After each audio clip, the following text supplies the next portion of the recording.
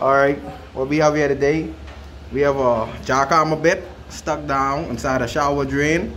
Now what we're going to do, we have a half-inch PVC pipe.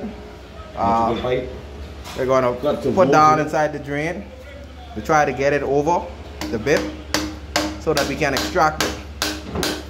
Here we have now Ezekiel, he's knocking it down. He's getting it over the bit. Alright, I think he's made contact with it. Alright, check it now. I'm gonna try and get it up. Alright.